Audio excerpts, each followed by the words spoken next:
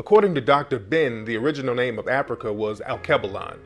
Africa, the whole continent, was also called Ethiopia. As a matter of fact, the Atlantic Ocean was called the Ethiopian Sea. So there were several different names. Africa was really described by different tribes. It wasn't a whole monolithic society, but eventually they named Africa after a European. Africa was not called Africa. It's actually named after the one who actually conquered the Carthaginian, Scipio Africanus. So they usually, the Roman types of system is that the conquering general gets to name the region he conquered.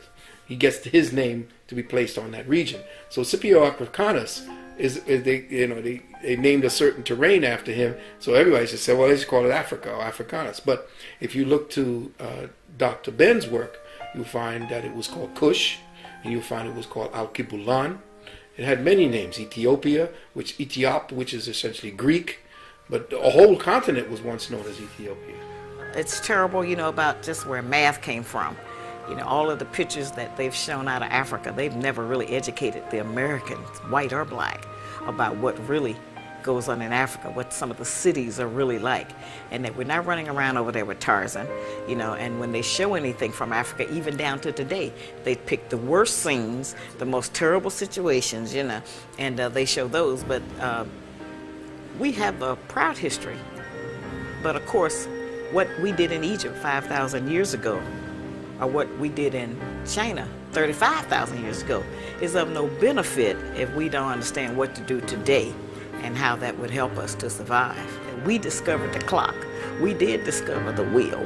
Black man has never been a caveman. You've never been in a cave. There's no history of it. You've ever been in a cave.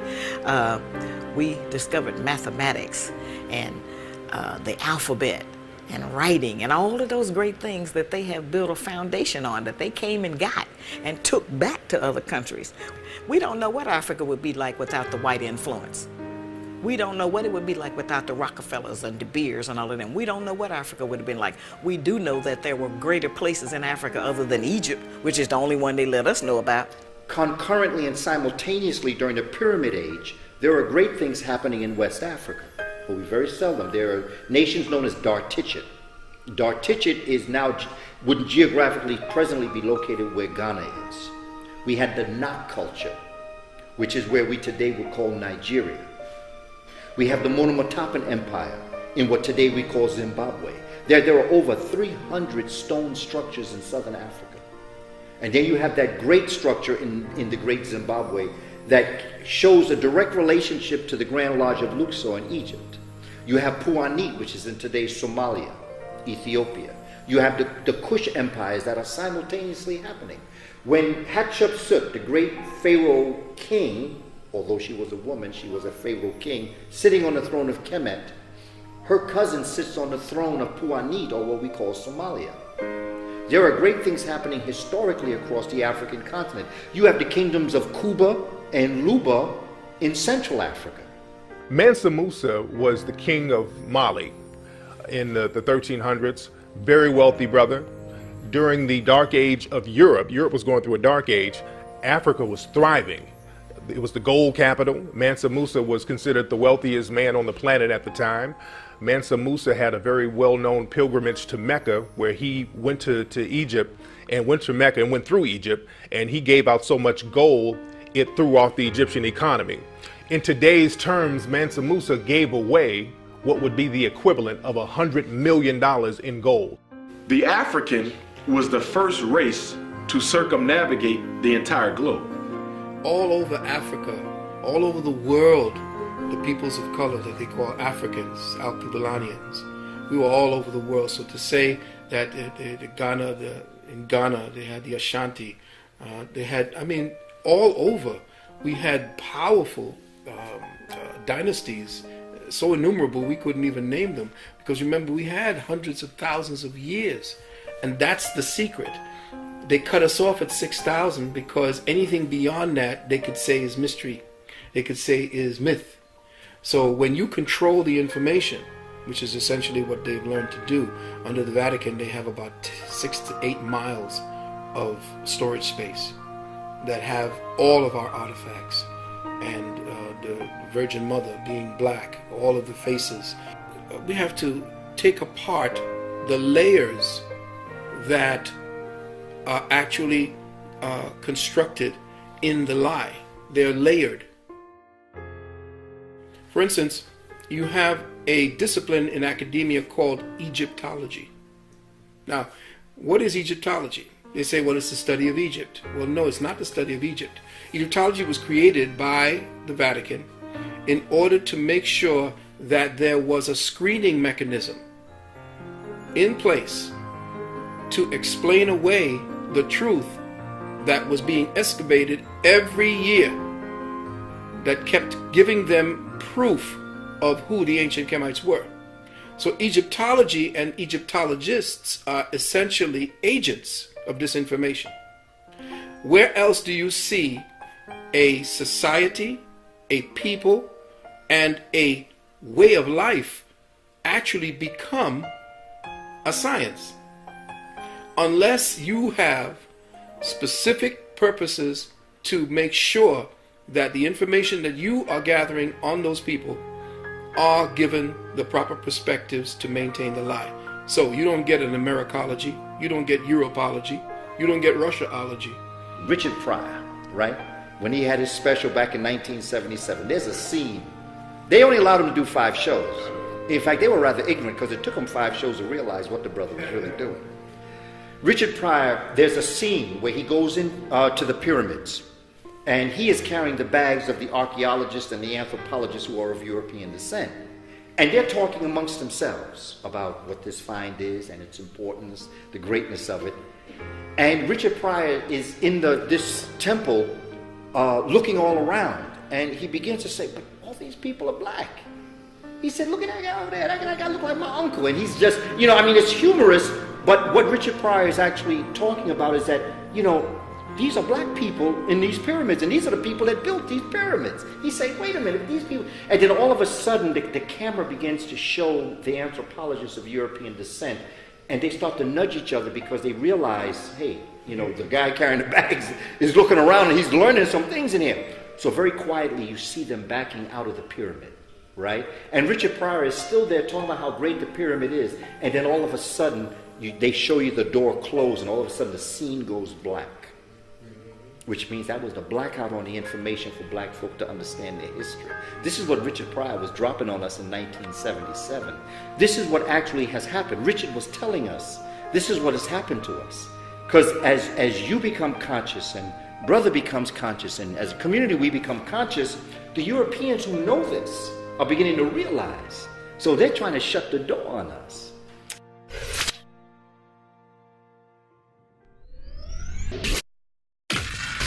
African people established the first dynasties in Asia. When you look at old paintings of Eastern Asian people, you can see the African ancestry in their features. The Japanese were formed when Ethiopians brought South Koreans onto the island and combined with the original people there known as the Ainu. The Ainu now, you're going to find the Ainu in the Philippines. They're going to be called Negritos. You're going to find them in Vietnam. They're called the Champa or the Montagnards. You're going to find African people throughout the Far East. Very dark complexion, very curly hair, wide nose, thick lip. You will also find those with straight hair. You will find those with a more aquiline nose.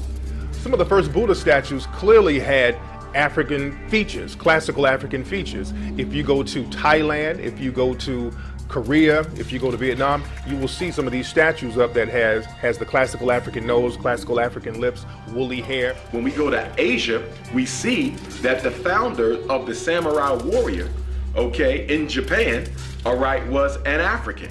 We found that the founders of the ninja system was an African. In fact, in Japan, there's a saying that if you don't have a little bit of African blood, you can never truly be a samurai. Martial arts was established by a black Dravidian who was living in southern India by the name of Bodhidharma. The Bodhidharma, it was said that he walked from southern India into Asia, China, and on his way there, he would study the fighting mechanisms of animals, and he used that as a form of self-defense for himself, and that's where martial arts started. There was another guy named Tigwai who was an original master of martial arts. And if you look at old paintings of Tigwai, this dude looks like Lionel Richie. So martial arts was really established in Africa. Even during slavery in Brazil, there's a form of Brazilian martial arts, which is African martial arts called capoeira. And what they would do, the African slaves would practice this form of martial art, and they would disguise it as dancing. When we look at the early pictures of most of the deities of Asia, nearly all of them bore striking resemblance to the deities of the Nile Valley civilizations. And even in their writings, you will see that even in Asia, not just Greece and Rome, but even in Asia, you see them paying tribute to the spiritual systems and history that they had learned in Africa. In fact, the Asian spiritual system is probably the closest approximate to the traditional African spiritual system. From the one, you get many, with the creator being manifested in all living organisms, be it a tree or a human being. That is fundamental to Asian thought, but it's also fundamental to African thought, which predated Asia. When you go into these jungles in Bangkok and the areas of Vietnam, when the Vietnamese, when they were fighting in Vietnam, they went into these temples, they saw nothing but these African faces. When they saw the black man dressed up like that, they thought that the Buddha gods had come back. All these black men dressed in these American faces, they were accustomed in the bush to these black faces, these black Buddhas.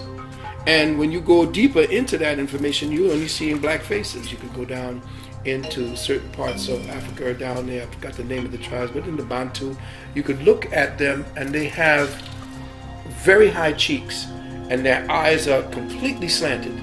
So you can tell where the Chinese people actually ascended from.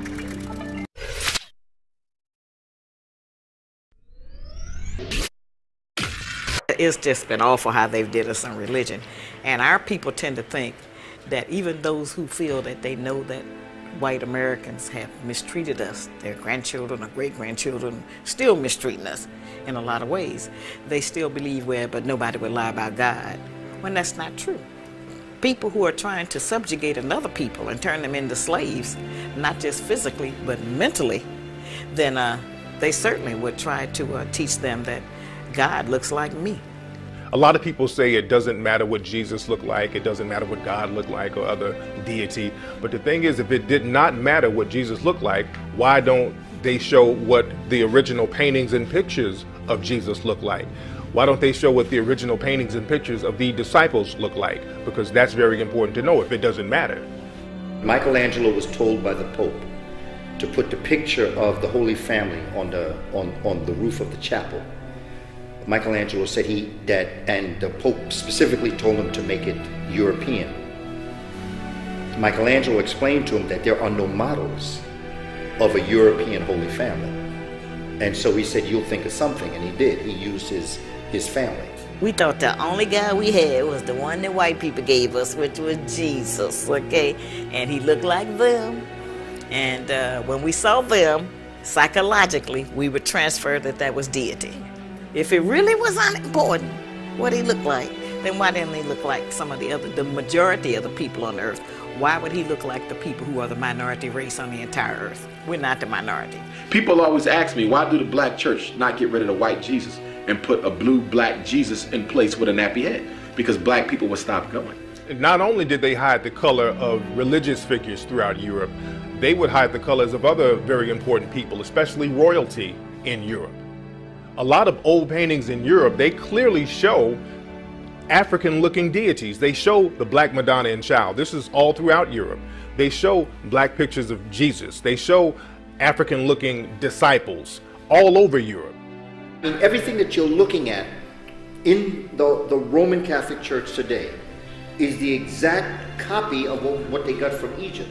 The high priest, the regular priests, you got the cardinals, you got the bishops, and then you got the Pope at top. So you had the pharaoh, you had the high priest, you had the priests, and so you have the same type of categorization of people as they're placed in the temple, but their purposes and what they were telling was different.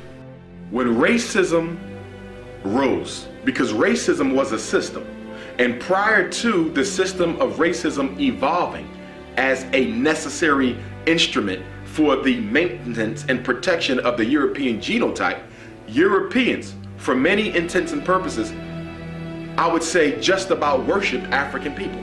First 3 popes were black. You had one named Saint Victor, you had one named Saint Gelasius, you had one pope named Saint Matthiades. There was another brother named Saint Benedict, who was a patron saint in Europe, well known throughout Italy. Militatus was a black pope. Militatus was the pope during the Council of Nicaea. And we've had these brothers who were worshiped throughout Europe and Italy, and we don't talk about it in America, but they're well known in Europe. You have one brother, Saint Maurice, who's a well-known martyr and a religious figure throughout Europe, and you see his statues all over the place. Many of those who early on helped to formulate what is modern-day Christianity in Greece and Rome were also African. When you look at Christianity, you're dealing with the Amen priesthood that's coming directly out of ancient Kemet.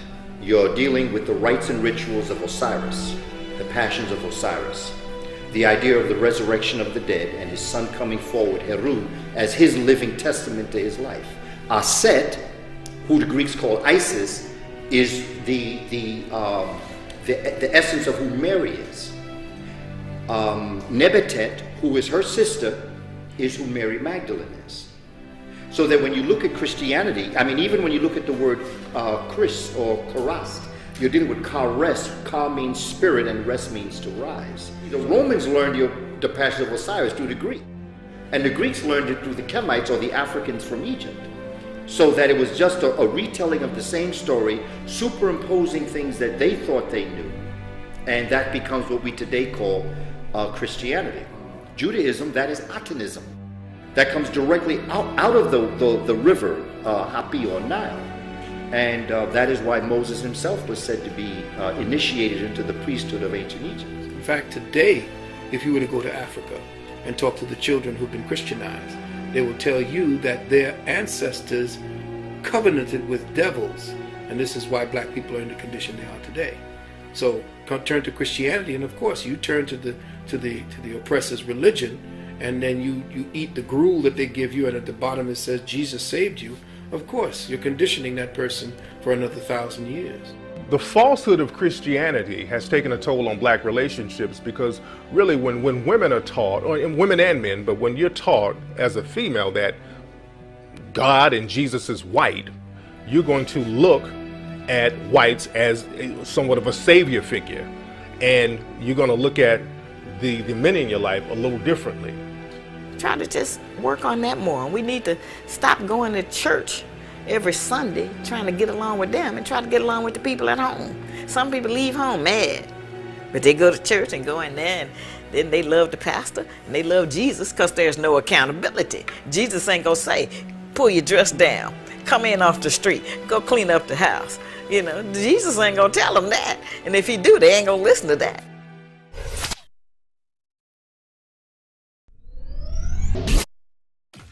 There is only one race on the planet, and that is the human race. And because of biological climatology, this race was born, nurtured, sustained, civilized, educated in Africa. And Dr. Clark teaches us that after they got their show together, then they took it on the road. The origin of the name Europe comes from a Phoenician goddess named Europa. So the origin of the name Europe has an African origin, because the Phoenicians, we're still dealing with black African people, the Canaanites and all that. When we talk about Phoenicians, we're still talking about black folks. The first Europeans were a group of Africans called the Grimaldi, who had migrated from Africa to Europe between 40 and 60,000 years ago. And in the process of evolution, many of them lost the Africoid genotype and phenotypical features, and then went on to look more European-esque.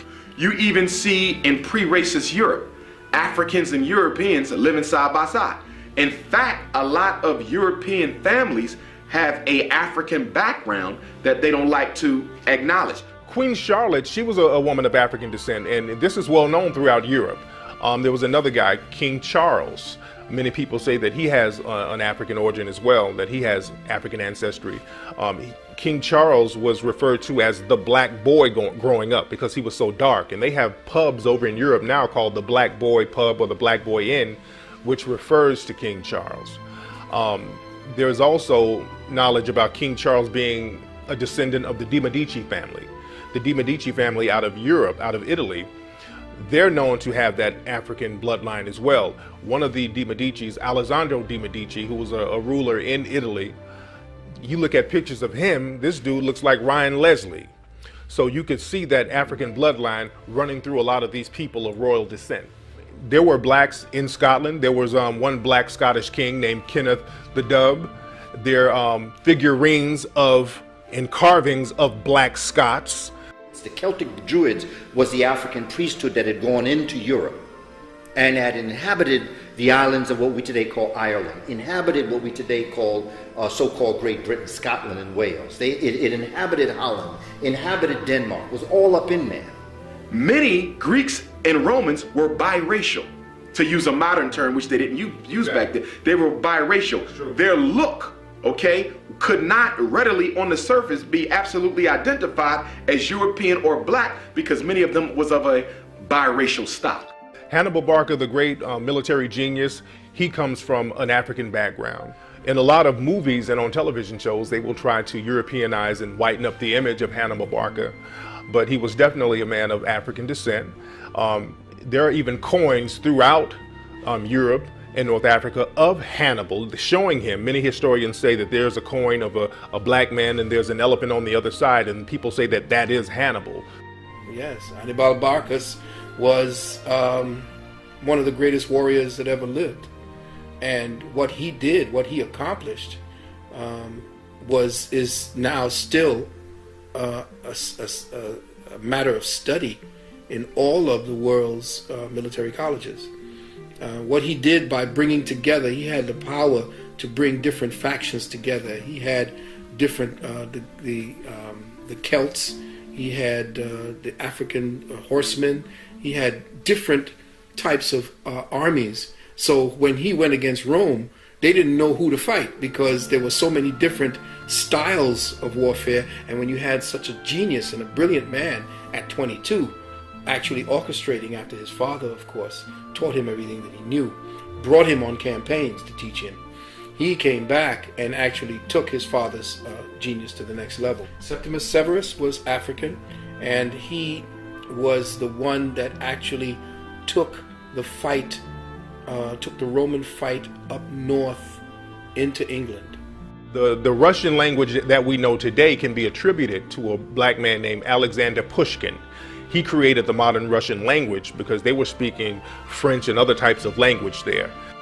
Had it not been for someone like Alexander Pushkin, Russians would be speaking French today.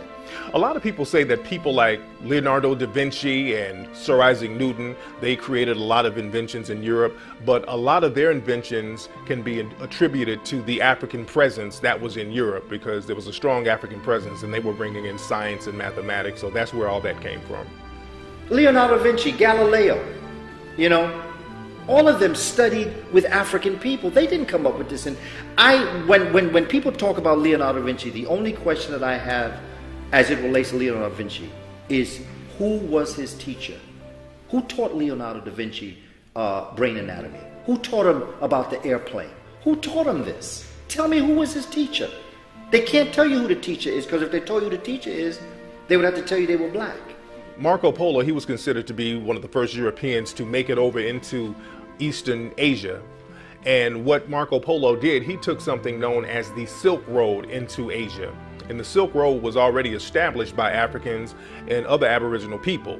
And the Silk Road, they would travel this road and they would trade garments. And this is why Italy has always been known to be a fashion mecca. People always talk about the quality of Italian clothes, but when we talk about Italian fashion, where did they get that fashion sense from? See, the Italians got that fashion sense from the Moors and the Africans that went in there. They brought those silk garments and all those fly clothes into Europe. Even the concept of alligator shoes, which is attributed to Italy, the thing is, alligators are not indigenous to Italy.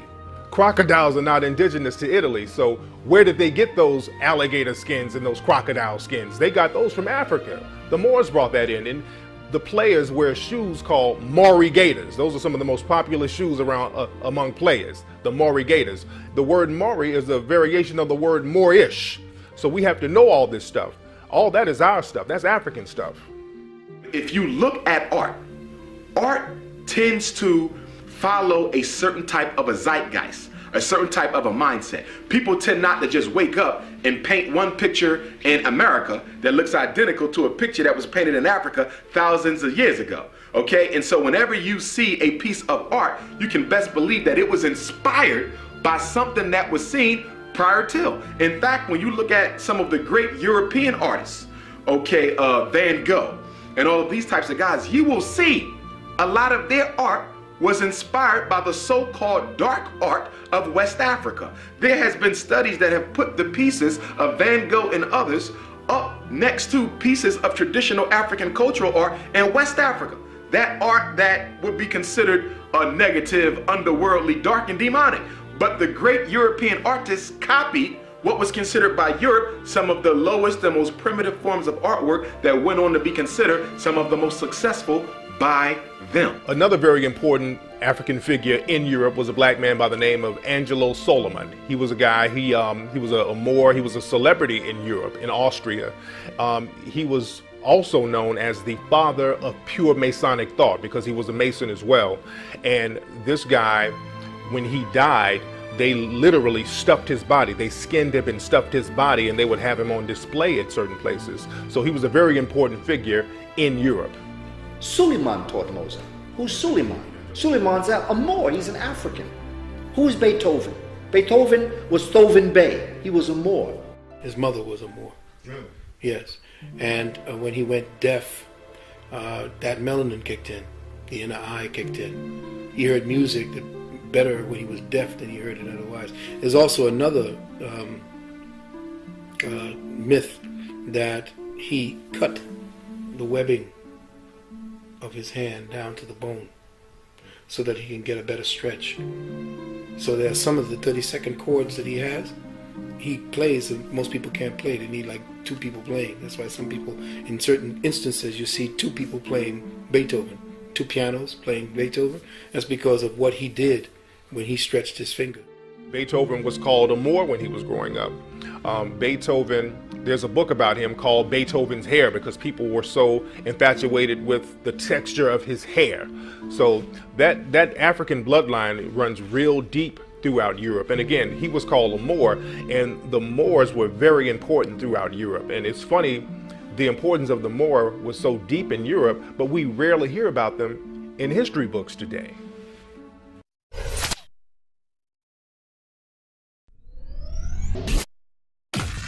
You see reference to Moors throughout African history. You see reference to Moors over here in American history. The Moors were African men who went into Europe around 711 AD, and they really civilized Europe because Europe was going through a dark age. Europe was really struggling because after the Vandals had basically destroyed Rome, everything was backwards over there. So the Moors went in and they ushered in the Renaissance era. They brought in science, mathematics, astrology. They brought all of this into Europe. They are bringing in hot and cold running water. They are bringing in concepts of what we call a cosmopolitan city. They are lighting the streets by lamps. In Cordova, you know, they built an entire city where the streets for miles you could walk with lamps that lit the street at night. And they had raised sidewalks where people could walk. The kings and queens of Europe lived in barns. Nobody wants to admit that. But they lived in barns. They lived with the animals. And another thing that the Africans brought in was that they said, you know, you cannot let your chicken run around in your house, and them cows got to go outside. So they created what's called corrals. And corral is an Ethiopian word. It's a K-R-A-L sound. Corral, which is where they would put their animals after they domesticated them. Europeans let them animals run all up and down. This is where the German measles come from. This is where chickenpox come from. Because Europeans did not have a place for their animals. They just ran all up inside their places. And they would carry, as they would get illnesses and sicknesses, they did not bathe, so therefore they had no soap, they had no disinfectant, didn't have alcohol, so that this type of style of living brought illness. When the Moors came in, they wrapped all that up, along with bringing medicine. What you have happening is that these Gothic kingdoms are going to bring down, they're going to sack the Roman Empire. And after they sack the Roman Empire, they're going to take this area over for a while. And then the Moors are going to come in and they're going to push those Visigoths out, and they're going to push them more north, and they're going to chase them out of the southern part of the Iberian Peninsula. And that's where the Moors are going to inhabit from 710 until 1492, January 2nd to be exact, when the last great king, Boabdil, was chased out of Granada. The term Moor started to become interchangeable with the term black, because it was basically the same thing. But when the slave trade started, they tried to objectify black people, Moorish people. So they would use the term interchangeably, and they would just switch on to calling people black. But if you look at a lot of old documents, there's even slave ships called Blackamoor. If you look at slave records, there was even a boxer out of Virginia who was very popular in the early 1800s named Tom Molyneux, and his nickname was the Moor. So that name was definitely used interchangeably with black or Negro at that time. Moor means black, like Negro, Ethiopian.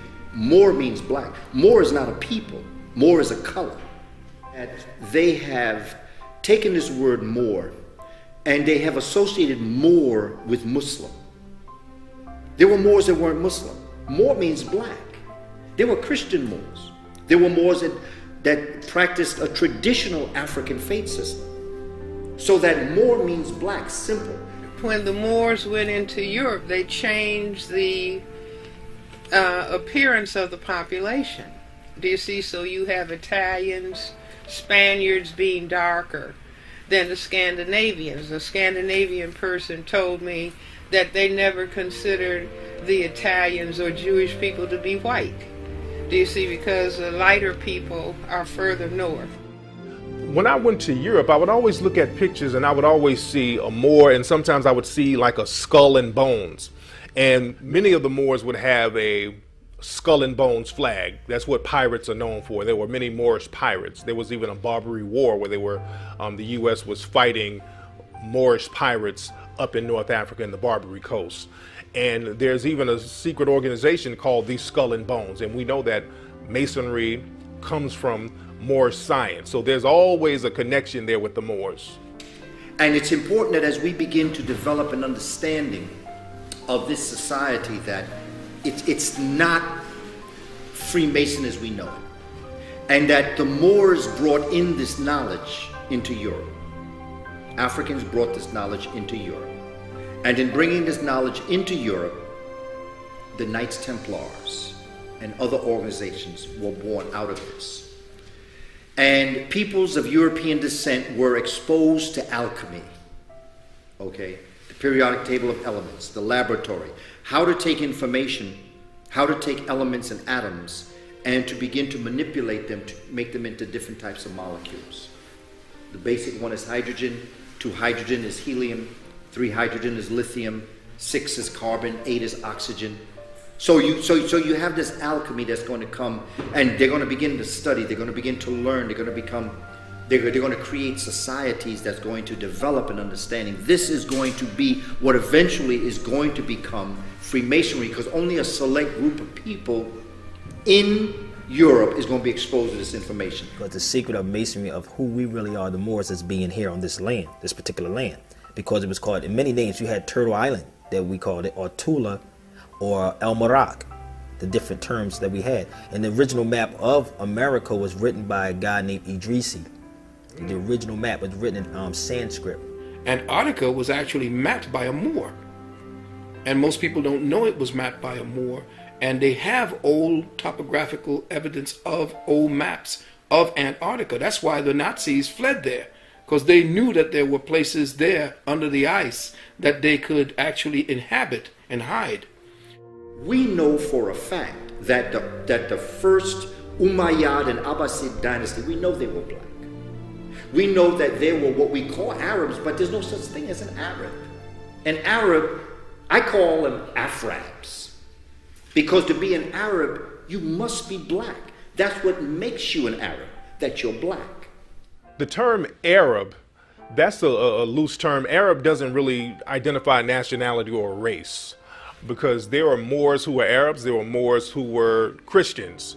So the word Moor, a lot of people try to make Moor synonymous with light or white skin, but that's not necessarily the case, because you remember even when Barack Obama was trying to get elected in America, when people tried to slander him, they would say, oh, he's an Arab. So people know that an Arab, it really means non-white, but they try to make the term interchangeable. They switch the term up at their disposal. So that even if you did want to say Arabs, they're not Eurasians, they are mixtures of Eurasians and Africans that would congregate in certain areas once they came out of the Ice Age, and then they would come across, they would travel west into what we call North Africa, but they would not come in any large numbers until thousands of years after the fact. We know that Tariq was an African. He was the general that crossed over in July of 711 into what we call Spain today. It wasn't called Spain then. It didn't exist. These were little kingdoms. A king of Spain called Alphonse X. Very smart man. What he did was he began to translate the works out of Arabic. Now, Arabic is an African language, by the way. And Antara was the one that gave it syntax and grammar. Because prior to what we today call Islam, Arabic didn't exist. Arabic was the language of the Quran. And that came out of Africans. That Spanish and French and Portuguese, Italian, Romanian, these languages would codify themselves once the Moors came in and brought civilization and brought in a semblance of language and syntax. They then would take Latin and they would branch off, and then you would have Spanish. That's why all of the languages are related to Latin. That's why they call the Latin languages. A lot of the European royal family's coat of arms, you can clearly see depictions of Moors. Many of the original castles of Europe were built by the Moors. There are many Moorish castles in Spain, Italy, England, and some of these castles, they can be seen in Africa as well. A lot of people don't know that there are castles all throughout Ethiopia. We never see that on television. We always see the cats and the dudes in the mud huts and people starving in Ethiopia, but there are very well-designed castles all over Ethiopia. And a lot of the Moors, you can see pictures and paintings of them in castles in Europe. You can look at old paintings and see this. What you are looking at when you see the cathedrals, that's all Moorish architecture, taken to the extent to the next level. In fact, we know for a fact, and I have to get the specific book once more, but all of the cathedrals that you see built in England, the island of England, were built by the Moors. By the time the Moors got into Europe, the illiteracy rate was very high because there was no practical reason for people to read at the time, because people were really trying to survive. So the only people who could read at the time were monks or religious figures. So the Moors went into Europe and they started to establish universities. The first university created in Europe, the University of Salamanca. They created the education system that Europe adopted. They brought in what became classical music. They're the ones who brought architecture and fineries. In fact, it was so advanced that the teachers in the Moorish paradigm in the Iberian Peninsula, the teachers under the Moors got the equivalent of $40,000 a year back then. That's how advanced they were. In fact, everywhere in Europe sent their best to go and learn there, just like they sent them to Timbuktu, just like they sent them over to Luxor, just like they sent them over to where all these areas where you see Africans and high sciences were, they sent them there to Spain to learn. Well, the Moors brought in the first music conservatory into Valencia, Spain. They brought Ziryab into Spain, and he brought in a chordophone known as the lute, L'-O-U-D. We call it lute, L-U-T-E. It's a chordophone.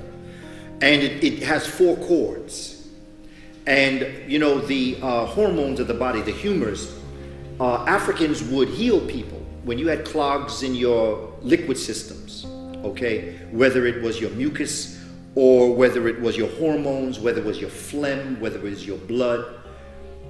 Whatever was clogged up, what they do is that they would put this chordophone over your body and they would strum, right? And in strumming, the vibration of the string would open up whatever was clogged, okay? Ziryab, in his brilliance, added a 5th string. And this 5th string was for plasma. which is invisible liquid, which is the origins of the universe. And this just healed your entire system, your entire body. When you look at a piano is a harp turned sideways. That's why when you look at a baby grand piano, it's shaped like a harp. Then you take the top up and you put a stick there so that it's open, right? So that Africans said that instead of strumming strings to make the sound, what they would do is they would put it to its side, encase it in wood, and then you would hit keys. And the keys then would hit the strings and it would be a different kind of sound. And so when you're looking at Baroque music, which Bach is really given credit for developing, that came out of Africa. Okay, Africa. In fact, Africans have the finger piano that they play. All they did was take the concept of the finger piano, the xylophone, and this harp turned sideways, and that became piano. Out of that came what we call classical music. And this is why when I hear African folk talk about, because I enjoy classical music. I play classical music, I enjoy listening to classical music, but that's black music, that's soul music. And black folk used classical music as soul music, but Europeans took it. And so now when we look at what we call classical music, Tchaikovsky or Beethoven or Mozart, or any of the so-called classical pianists or classical musicians, we say, oh man, that's white music. That's not white music. We don't know our history. Blackamoor jewelry is this very expensive jewelry that's sold throughout Europe among wealthy people, and it's jewelry that shows black people in gold, diamonds. It's this very elaborate, beautiful jewelry with African people, and it's very popular in Europe. King Ferdinand and Queen Isabella, when they, ended the Moorish conquering in Europe, and at that point, that's when the bullfighting started as a game. And I say the symbolism in the bullfights, like you have the matador in his suit of lights, and he is spending his time getting ready to kill the black bull, which I say represents the Africans. And so they even have the running of the bulls today, where you have Spaniards dressed in white clothes, running but being chased. In the past, it used to be mostly black bulls would be chasing them. And so I say that symbolism related to the, 700 or 800 years when the Moors had conquered Spain. And then the whites defeated the Moors and pushed them back into Africa. But it's being played out, the fear of the black bull, meaning the black male. And in response, the game ends when the bull is killed.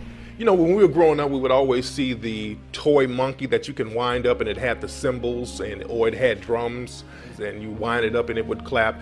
If you look at the way that monkey is dressed, the monkey would usually have on a vest, a fez. There are even some paintings of the monkey wearing a turban. So when you see the turban, we're talking about Moors. When you see black folks with turbans, so people know who the Moors are. The racial epithet that black folks look like monkeys. That monkey with the Moorish garb on, that's a way of them kind of low-key insulting black folks without us knowing our origin, because they know who we are. We don't know who we are.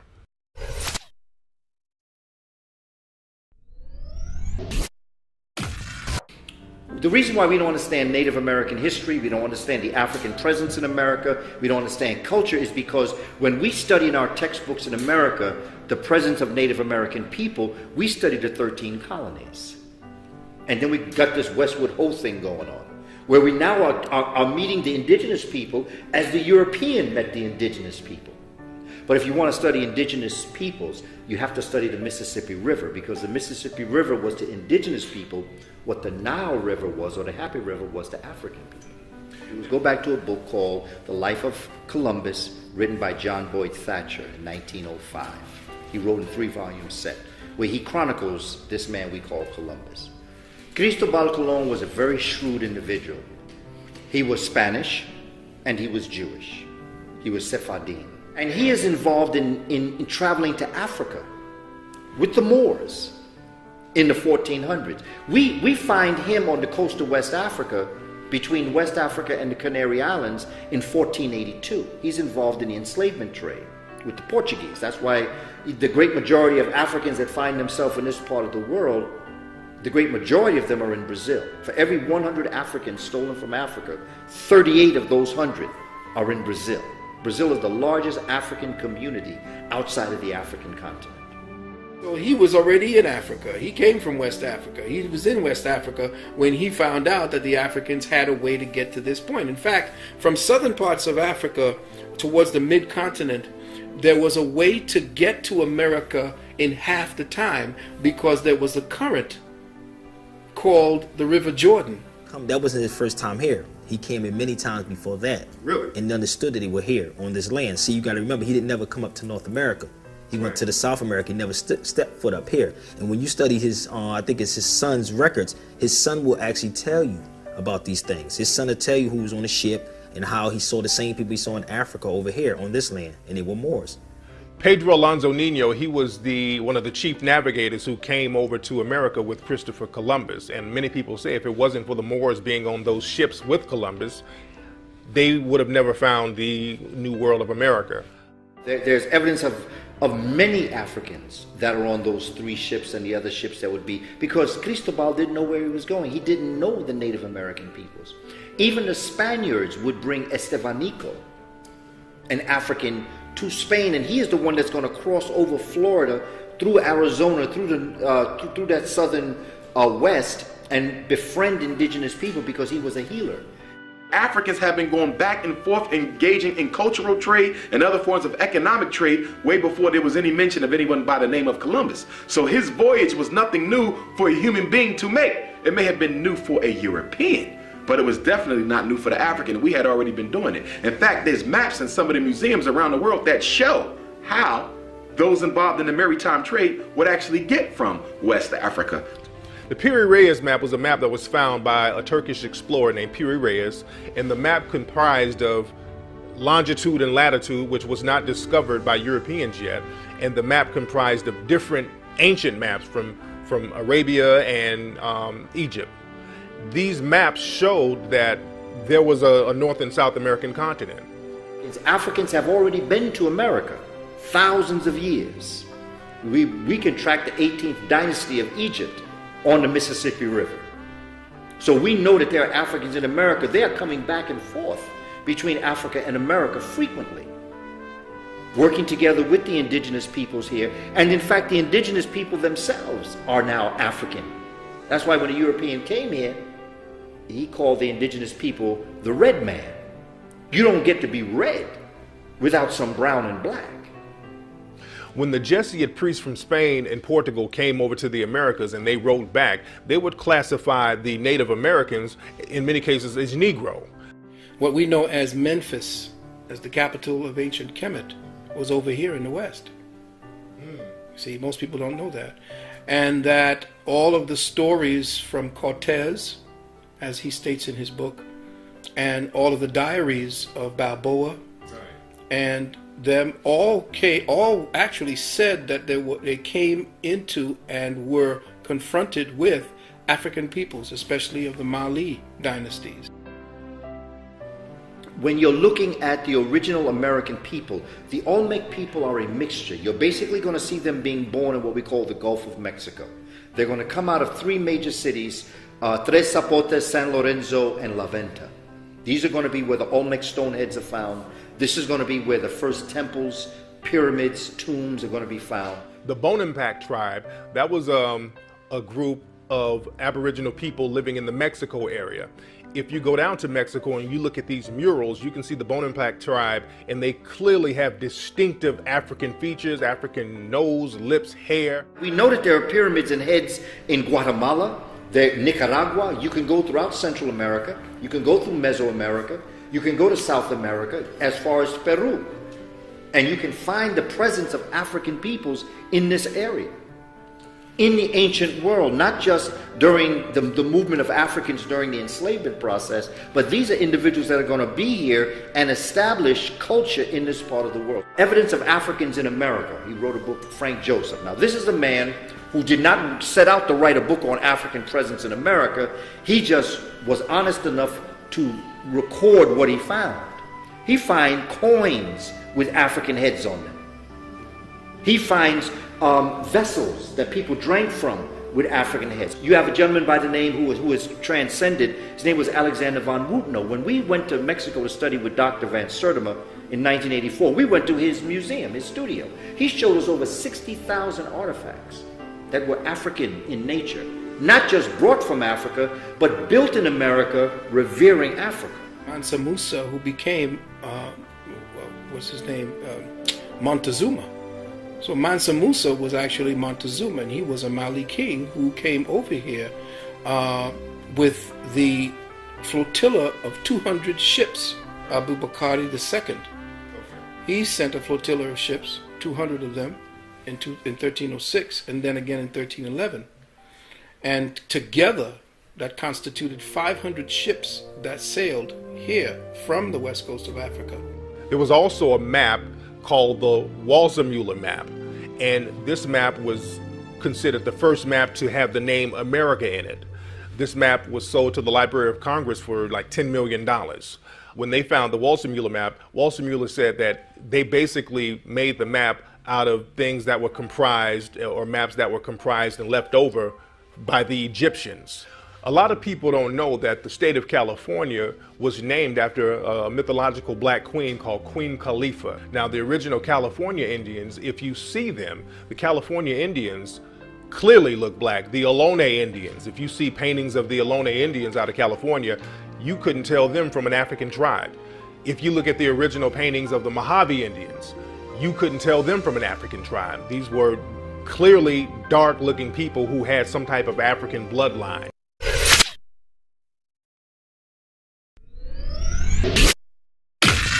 A lot of the founding of America was based on Moorish science. If you see paintings of the inauguration of George Washington, it looked like a Masonic ritual. So again, Masonry is based on Moorish science. So they would have these Moorish advisors around them. If you look at old paintings of George Washington, you will see George Washington standing next to a black man with a turban. And remember, when you see the black man with the turban, that's a Moor. That's not a slave. See, people automatically assume that black is slave, but slaves didn't wear no turbans. Because remember, slaves weren't allowed to practice no Islam or any other kind of religion except Christianity. So when you see that turban, that's a black man. And there's a few pictures of George Washington and other people with Moors or black men with turbans standing next to him. When you see that, just know that those are Moors. The Lumbee and the Melungeon people, these were an Aboriginal tribe of people who were living in the Americas, and they came over, and a lot of people act like they don't know where they came from because they were classified as free people of color. And there were other groups called red bones. This is where we get calling a light-skinned person a red bone. These are old terms, and these people had come over before Columbus. They've been over for a long time. And again, the Melungeons were almost classified as black or Negro, but they called them free people of color. And in some circles, they did classify the Melungeons and the Lumbees as Negro. Abraham Lincoln's mother came from a Melungeon background, and people were very aware of this back then. When they were running against Abraham Lincoln in the campaign, his opponents would use that information and try to use it against him. Because remember, back in those days, in order to insult somebody or in order to stain somebody's image, you just had to say they were Negro, or they were mixed with a Negro, or they had a Negro background. And they would do that with Abraham Lincoln. There's old pictures in newspapers of Abraham Lincoln dressed up like a Moor. They would call him Abraham Africanus. Benjamin Banneker, he was a black man who created the first known almanac. He helped design the city of Washington, D.C. He was a descendant of the Dogon tribe of West Africa, very well versed in astrology. Well, his name itself, he was a Moor also. He was the first one that started the almanac. He was a Moor. In fact, there's a book by Charles Cerami on Benjamin Banneker. In fact, what's interesting about Benjamin Banneker is that they trace his ancestry back to the Dogon people of Mali. That what Benjamin Banneker is best known for is his knowledge of agriculture and astronomy. In fact, he was the one that wrote the first Farmer's Almanac. Basically, when you're watching your weather report on the news today and they tell you what the temperature was in 1920, that's the Farmer's Almanac. And he was the one that was able to codify, write down how to deal with the earth according to the seasons. See, Benjamin Banneker and L'Enfant were building Washington, D.C. And what society attempts to tell you is that that Benjamin Banneker had a photographic memory, and he did. Not to take that from the brother. But L'Enfant did not build Washington, D.C. because whoever built Washington, D.C. had to have been a master astronomer. Because Washington, D.C., as our brother Tony Browder has shown us, is laid out according to the heavens. But not only did he know astrology, but he had a photographic memory. And he studied the plans of the previous architect and knew where everything was in his head, and finished Washington, D.C. from his head. Benjamin Banneker also was the first one to really bring the clock, as we know it today, to its highest form. The clock that we use, which is a watch, okay? Now, a lot of folk not going to admit this, but what is that big clock called in London? It's called Big Ben. It's named after Benjamin Banneker. But nobody wants to admit this. During slavery, there was something called the Seminole Wars. There were many slave rebellions in this country that a lot of people don't talk about. In the 1800s, there were really a lot of slave rebellions, and people were very nervous about what was going on, what had gone on in Haiti, because Haiti had made themselves independent by having a big slave uprising. There was the Nat Turner Rebellion in the early 1800s. People were still shook about that. You had the Denmark Vesey. He was going to have a slave rebellion in South Carolina. That got foiled, but they had up to 9,000 people ready to put in work. So a lot of people were very nervous about slave rebellions in this country. The Seminole War, it was a war of Native American and black people mixed together, calling themselves Seminoles, because there's no such thing as a Seminole Indian. A Seminole Indian, it's a made-up term. A Seminole basically means runaway by definition. A lot of black people were fighting for their freedom. The image of black people just sitting around waiting on people to free them, that's an image to keep us submissive. It was also not economically feasible because of the rebellions that were going on. See, we're not talking about just slavery. We think there was slavery and there was a couple of rebellions like Nat Turner, who, by the way, my wife is a descendant of Nat Turner. And they were thinking that it was just Nat Turner. They were burning and destroying, and there was true guerrilla warfare going on. Ending slavery was not the reason a civil war was fought at all. The Civil War was fought to bring the South back into unison with the North and to destroy the economic advantage that the South had had due to slavery. They cared nothing about the lives of black people. They cared nothing about the way that we were treated. They cared nothing about African life. It was not about protecting us because they had somehow waken up and realized that we were human beings too. No, the South was growing too powerful. Capitalism started to rise. But what began to happen is that in capitalism rising, it began to stifle capitalism, because capitalism demands, as an economic system, that people are always trying to rise to the higher. They're competing. Competition fuels capitalism. But if you could buy an African for $300 and then pay somebody for 20 years $300 a year, which would you do? You'd buy someone one time for $300. But that's going to stifle capitalism, because what's going to happen is there's going to be no competition, because what European is going to compete for a job that they could buy an African to do? So the North said, look, enslavement of African people is stifling capitalism. And so the South said, so what you want me to do? They said, well, you got to free your Africans. I said, free my Africans? Well, how am I going to get my money? North said, don't worry about it, we'll take care of it. They said, we don't trust you. No, we're not going to sell our... We are not going to stop enslaving Africans. We're just not going to do it.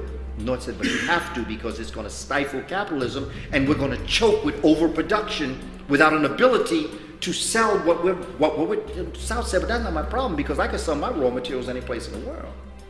The North said, but then what would happen to us? We have factories. The South said, well, that sounds like a personal problem to me. I don't care what happens to you. North said, but you can't do that. South said, we're going to do that. We're not freeing Africans. They said, you got to free Africa. We're not freeing. In fact, the South said to the North, I'm tired of talking to you. I'm going to secede.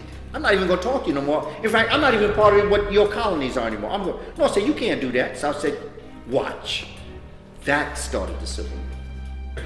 Well, one of the big things that occurred right at the end of the Civil War was that Europeans begin to form unions.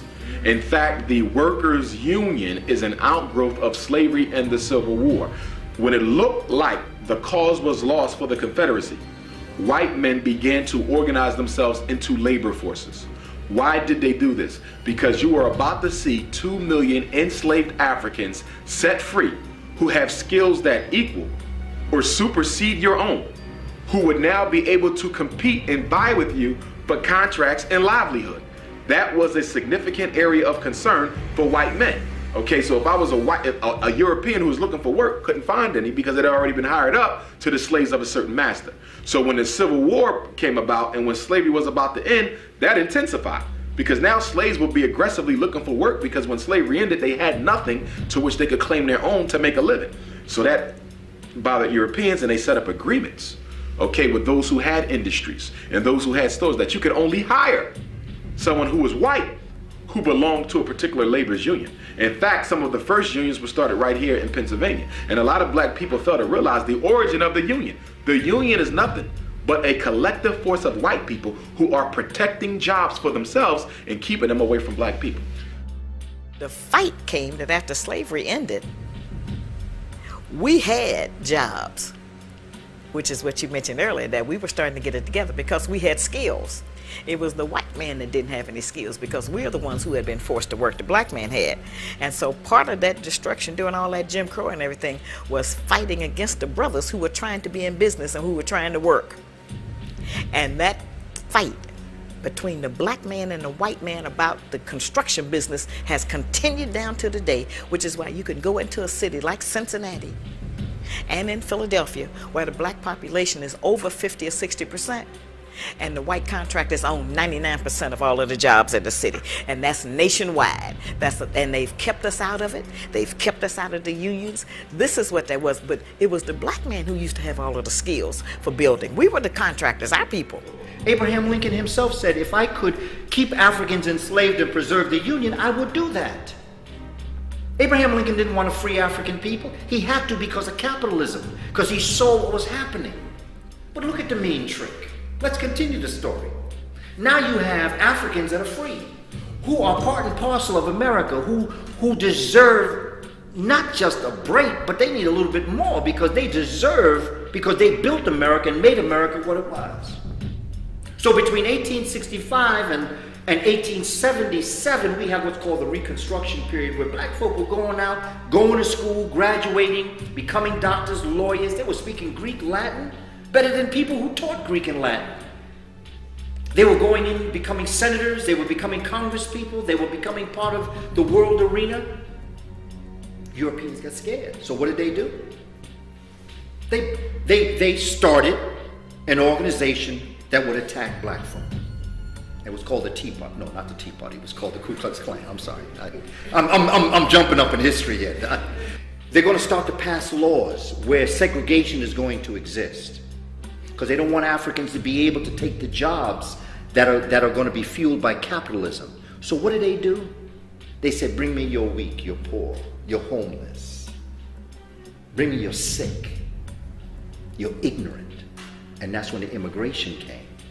And that's who got the jobs that were supposed to go to black folk.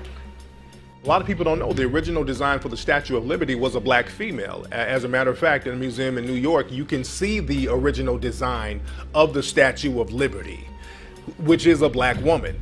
When the French artist created the Statue of Liberty, it was supposed to represent the end of slavery. On the original model, there were chains on the hands and feet, as we know. When the statue got to America, they wanted to erase any references to slavery from the statue, but the artist really fought to keep the chains on there because this is your art. You don't want people tampering with your art. And if you look, the chain is still on the foot of the Statue of Liberty to this day. Well, the story was that it was a gift of the French to the slaves, and that the original statue had the picture of a black woman, the original model for it, and it had a distinctly African face. But it was Europeanized because the people in the United States did not want to have a black face sitting up there in the harbor, so they carved it out in France. They had to go back to the drawing board and remodel the face after the what they call the patron saint of Manifest Destiny. So the patron saint of Manifest Destiny, that's her face on the what do you call it, Statue of Liberty, which was transposed from the African face. In fact, you see the patron saint of Manifest Destiny in the symbol for Columbia Pictures at the beginning of the movies. That's the patron saint of Manifest Destiny. Post-slavery Africans were consolidated. They were more together than ever. Segregation gave them the necessity, or created the necessity for them to maintain a type of cohesion with each other, no matter if it was infighting. They still had their self-interest and the collective interest. So we didn't know who the enemy was back there. Today, after integration, we don't know who the enemy is anymore.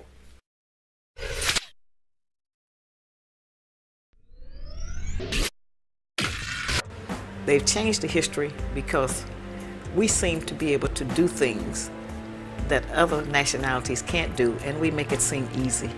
We make it seem pretty, and we are arrogant about it, and we have fun with it, and you know, it's just a great thing. And they don't want that. They want us to play the game the way that they have set it up to play. It's necessary to destroy a man's mind in order to maintain control of him.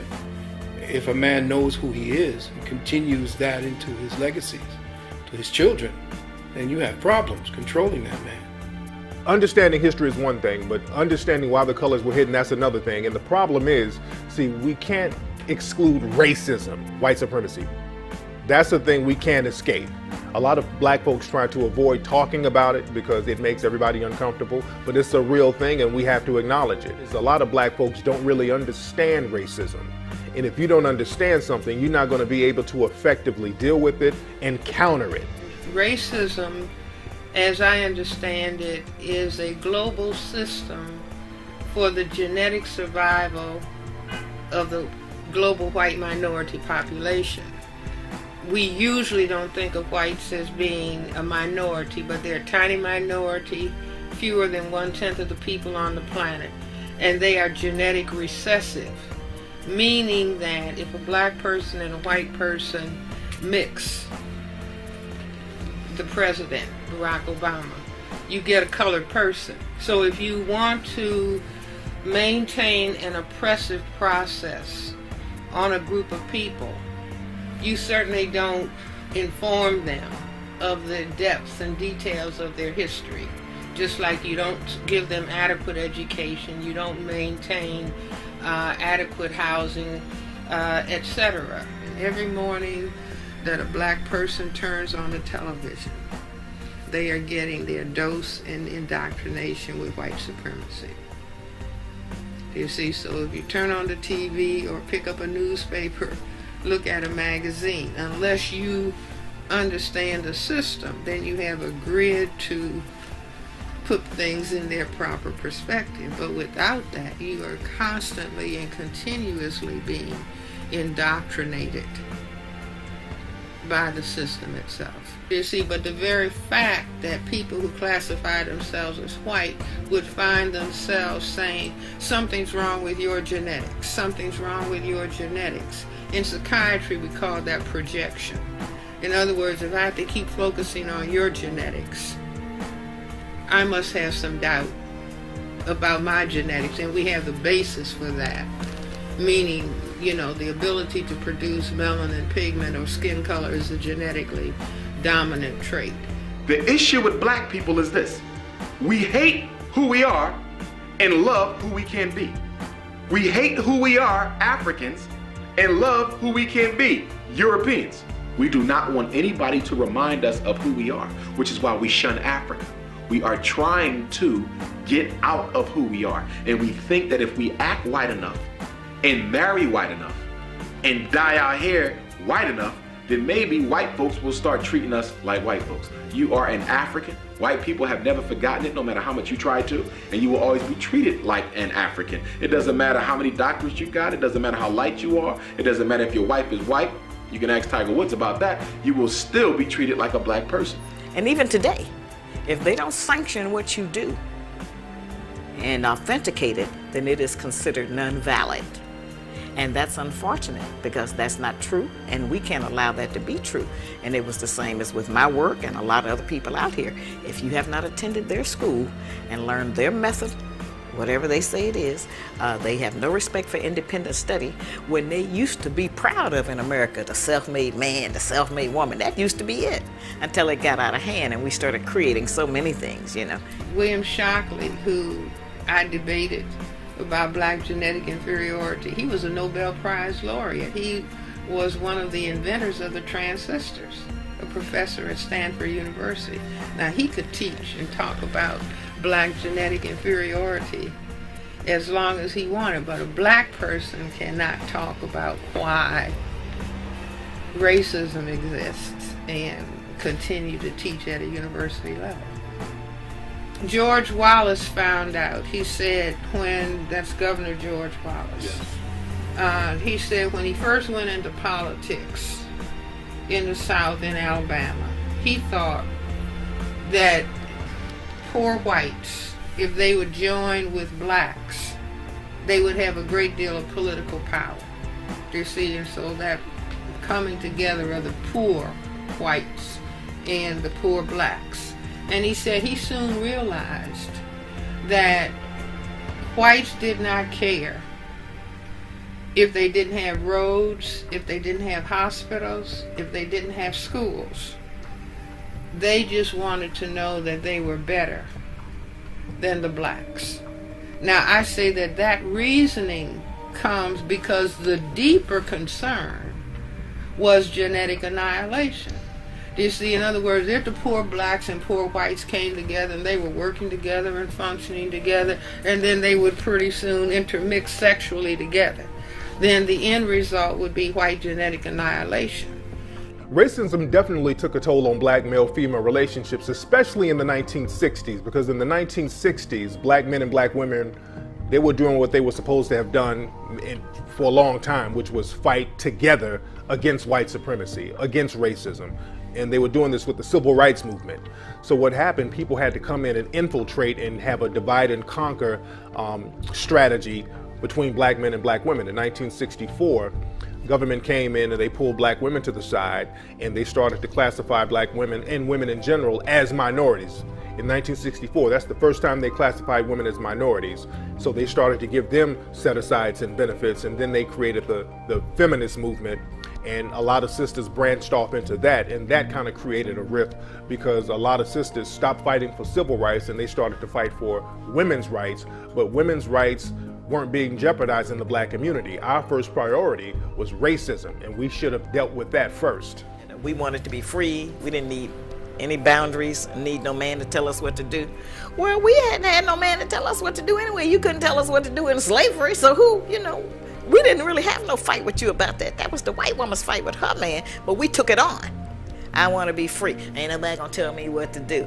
And then women started having babies, what they call out of wedlock, and then that got to be okay too. Oh, it's all right. Once it got accepted by society, all of the rest of the people, then it was okay then to just have a baby. In fact, I don't even want him for nothing but to just have a baby. And then we started saying, I'm gonna be the mother and the father. All kind of nonsense. And so what happened was that movement, and there never was a sisterhood in the women's liberation movement between the black woman and the white woman.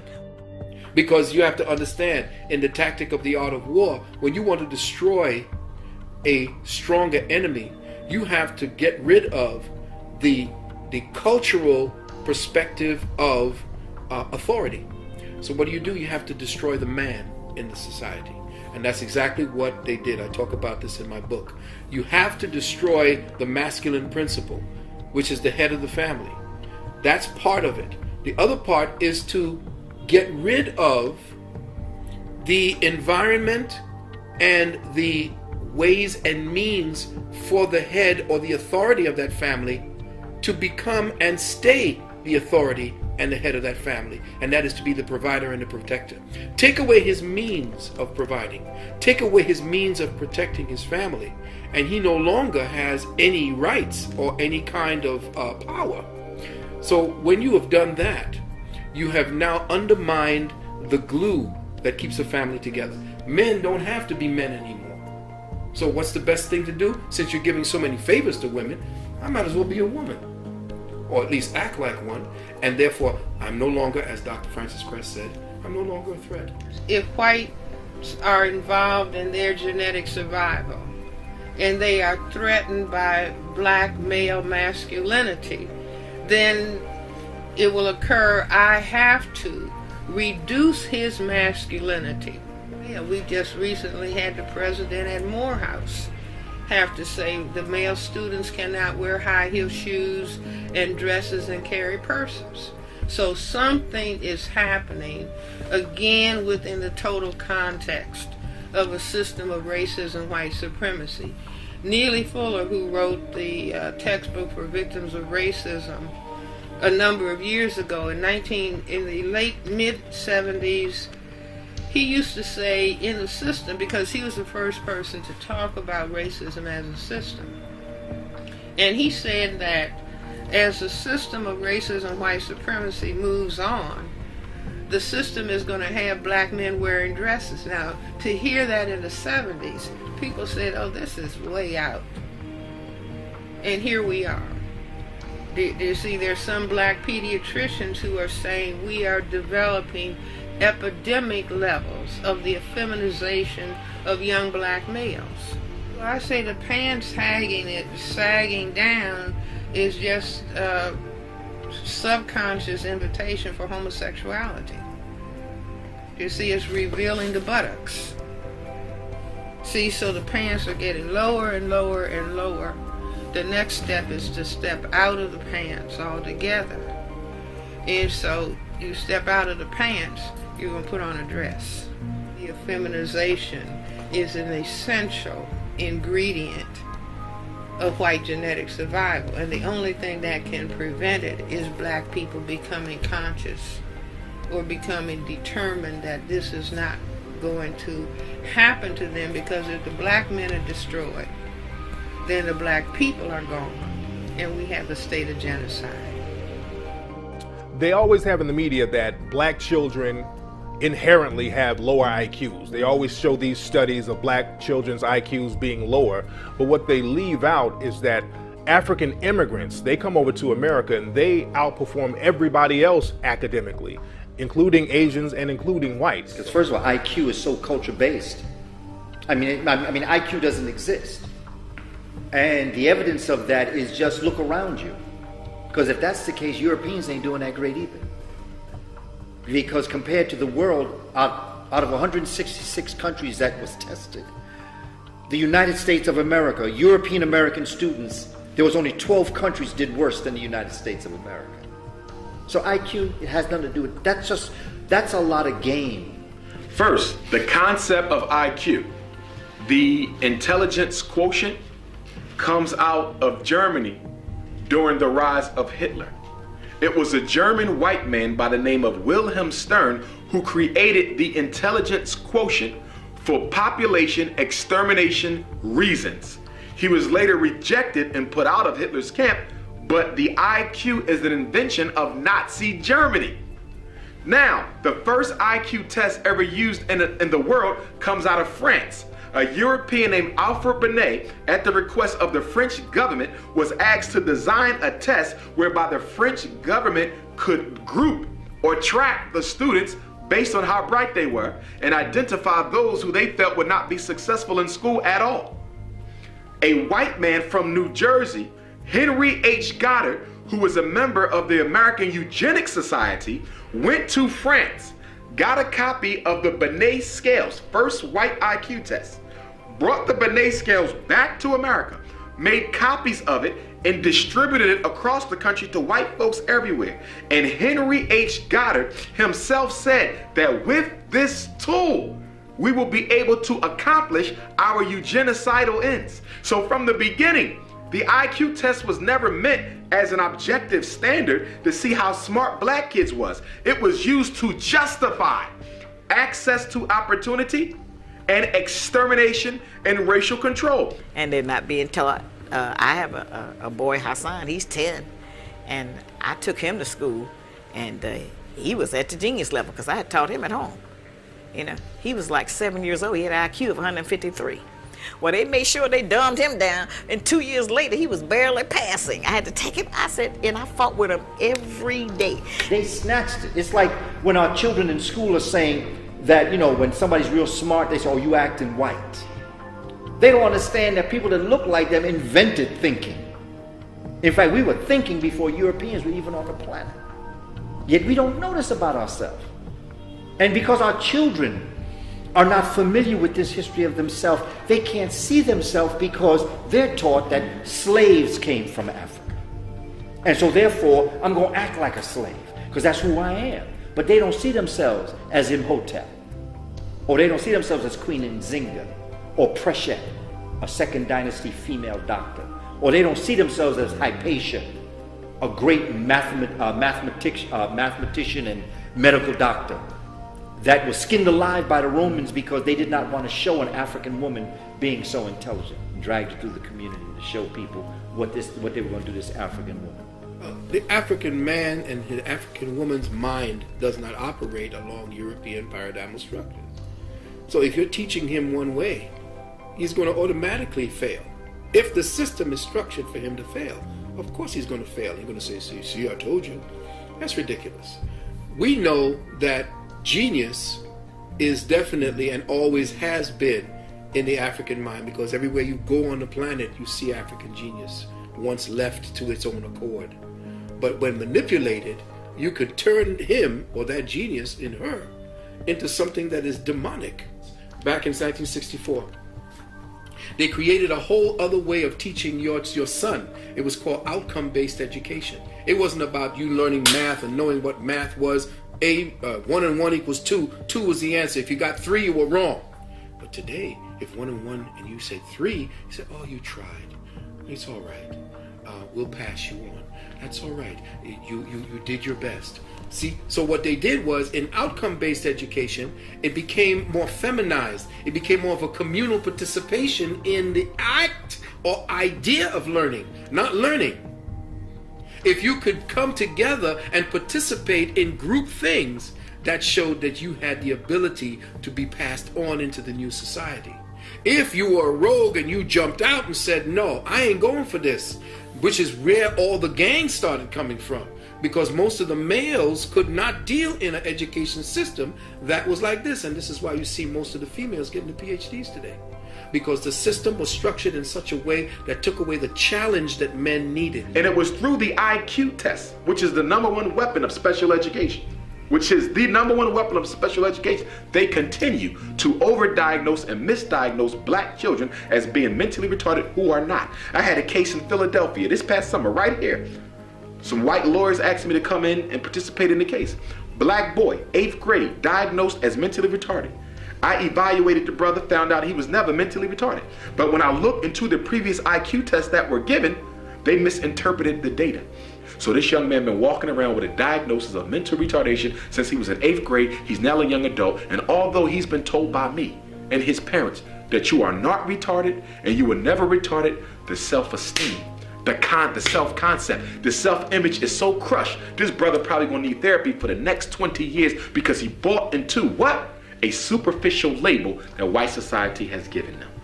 The gifted movement really started to take form right after the Brown versus Board of Education decision in 1954. The Supreme Court said you could no longer use race as a factor to segregate groups, but they didn't say you couldn't use disability or ability. So the white folks said, guess what? We're going to come up with a gifted program. We're going to segregate the white kids from the black kids after Brown versus Board, because we're going to say the white kids are too smart. It's not based on skin. It's based on ability. Problem with that, it didn't work too well because a lot of white kids didn't score high on the IQ test. So they said, guess what? This is working for some white kids, but it ain't working for all. So guess what? In 1963, the same year that the Civil Rights Bill was introduced, a Chicago psychologist created the learning disability. The learning disability. And it is through the IQ test and the learning disability that so many of our children are marshaled into special ed kids where they'll probably never learn to read on grade level by the time they graduate. You see, it's like if I took an animal and put it in a cage, and so the animal couldn't grow well. And then I'll say, oh, look at this deformed animal. Do you see? I don't say I made this creature deformed because of the conditions that I subjected him or her to. And the very fact that, in other words, the logic, in my view, if you felt that blacks were genetically, inherently inferior, you can give them the very best of conditions, and they would not be able to perform or function. You see, but the need to deprive, at the same time that people are saying, oh, it's cold outside, make sure your dog is in. Make sure your dog gets all the nutrients for growth and development, because you're not fearful that the dog is going to take over the human beings. Do you see? But once you start depriving, systematic deprivation, it means, well, I must be afraid of these people maybe overtaking me if I allow them the same conditions, opportunities that I set forth for myself.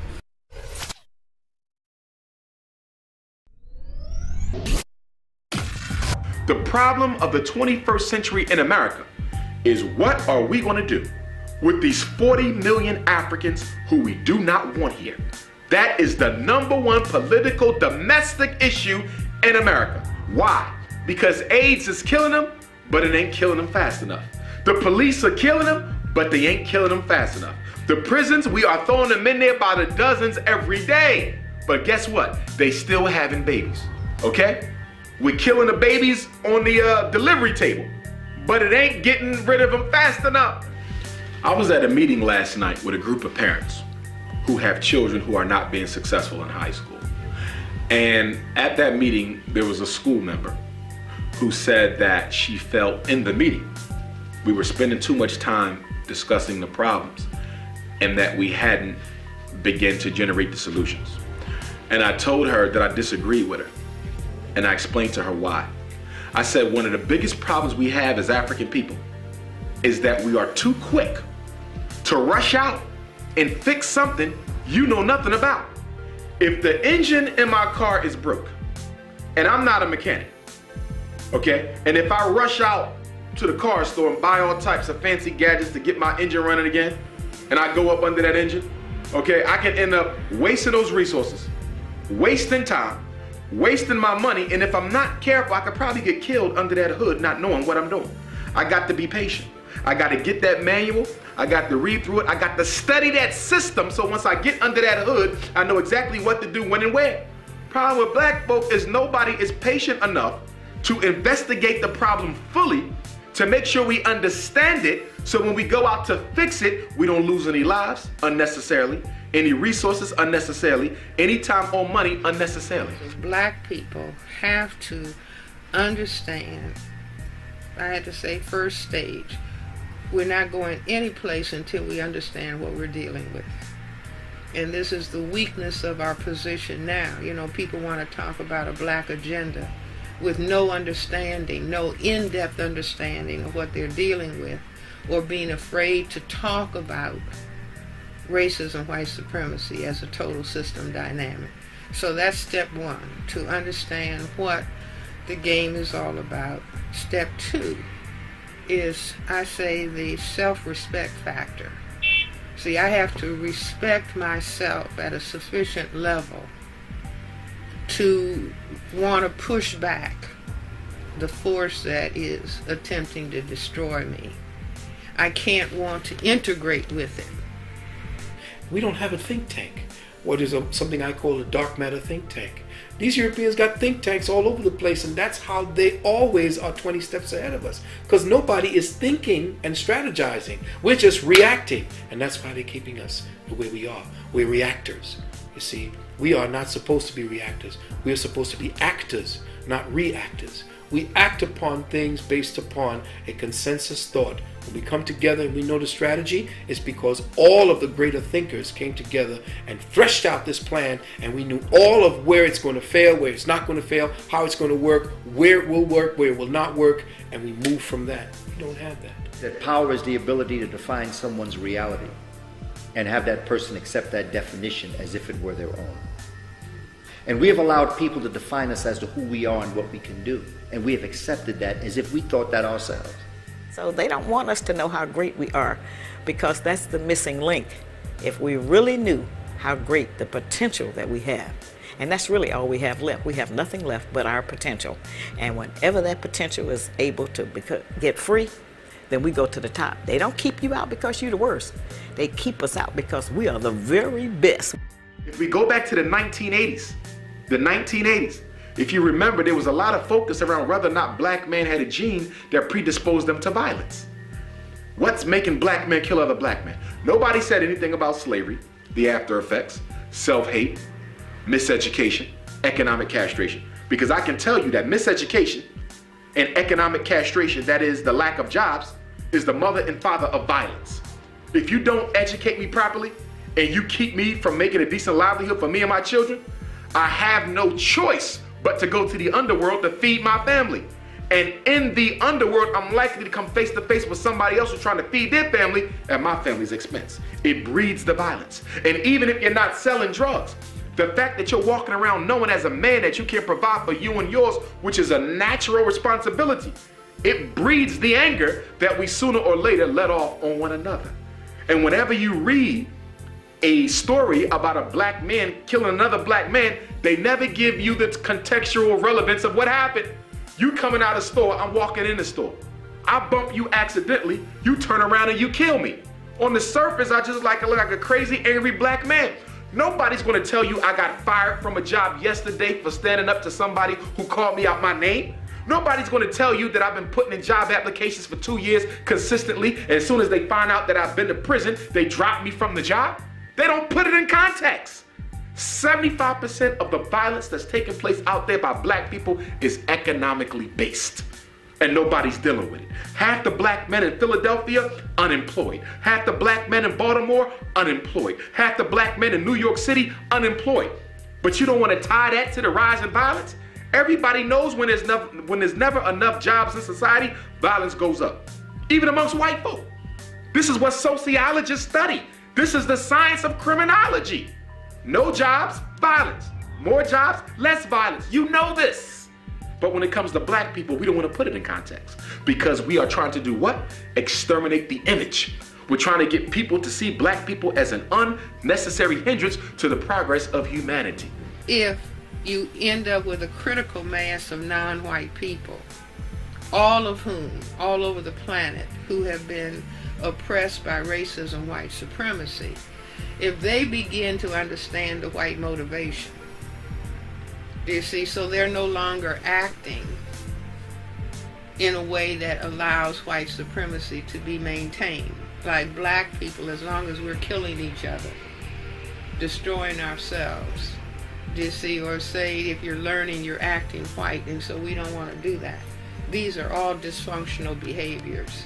If we begin to really understand racism, white supremacy, what it is, how it works. It's not a question of, hating white people. That's a waste of energy and a waste of time, but we would no longer be behaving in a way that makes white supremacy comfortable to exist. So we keep talking about, our mantra for over 75 years has been, we gotta have unity. We gotta have unity. No, we don't. We don't have to have unity with each other. We just need to get the same idea. And the other thing is that our educators can't decide on what is the history. That's a problem. If you get 10 of them in here in a room, all 10 of them will have a lot of differences about where the civilization started, what we did, who did it, and where. Okay? White people agree on their history, even if it's a lie, they agree on it. Patrick Henry, they agree on that, Marco Polo, whoever it is, they agree. Yep, that's what he did.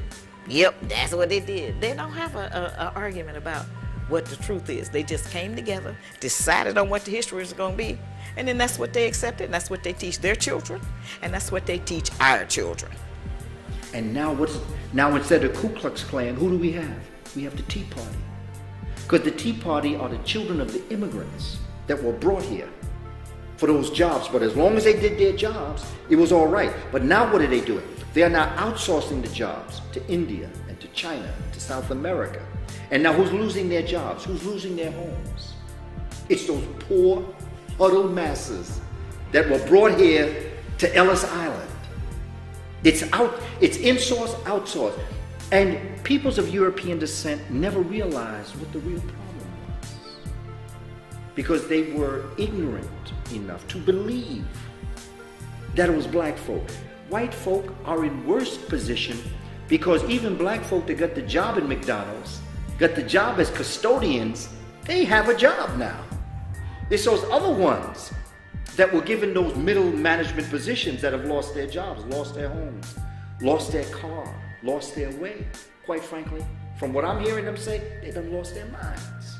And so we have men who don't have the discipline to withstand the onslaught of the sexual energy that our women now carry. Most of our women don't get along with a black man unless he laying down. Once y'all stand up, we going back to fighting, but we get along with you in the bed. And I tell them, I say, we have to learn how to get along with our man more than just in the bed. And there has never been a civilization where the children grew up to be successful when the man and the woman were at odds with each other, like the black man and black woman in America, okay? The fact that we can't get along is demonstrative by the situation, the condition of our children, especially our daughters. Our sons are acting like daughters, okay? They're not gay, they just have the feminine emotional mechanism because they've been around too many women, they've been raised by women and heard so much negative things about a black man, about being a black father. Food, clothing, and shelter. Until you get food, clothing, and shelter, you will never get the attention of the masses. What made Marcus Garvey so successful? What made the Honorable Elijah Muhammad so successful? What made the Black Panther Party so successful? Now you're looking at three different ideologies. Mr. Garvey's Pan-Africanism, Elijah Muhammad's black religious nationalism, the black socialism of the Black Panther Party. Ideologically, they were different, but all three of them did one thing: provided for food, clothing, shelter, jobs, education, medical care. Every last one of those institutions attempted to build some sort of an independent functioning community with services. We ain't doing that today. We ain't doing that today. And that's why we don't have their attention. They say, why does the church continue to control black people when all they do is sell Jesus and collect money? Why? Because the church does have some services. It ain't sufficient, but they got more than the conscious organizations. The problem with the conscious organizations is all we do is run our damn mouth, but nobody's building. You follow me? We got 1,000,001 books at the bookstore. We got a book for every problem, but the problems are still here. See, we have been content with the information. The information is not enough. It is information plus action. That our schools teach our children the truth, okay? And we could do that because we pay for the schools.